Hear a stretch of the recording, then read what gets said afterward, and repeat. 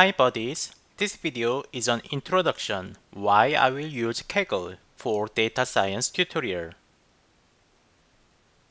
You might already studied machine learning or data science from book or online course, which is good and prerequisite for being a data science expert.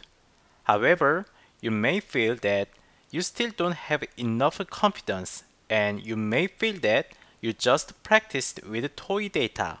If this is you, Kaggle is the best way to go next level as data science expert.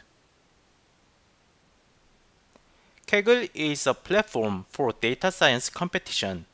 If you visit kaggle.com competition, you will see there are many competitions ongoing. Why is this important for us? Dude, here you can download train data and test data set and practice your data science skill set with no pennies from your pocket, and if you do great job, the host may hire you and give you a award. Most importantly, this is real cool that you can practice data science on real data set from various domains such as software company, home improvement company, or insurance company. Even if your computer doesn't have data science packages installed, Kaggle provides you online IDE.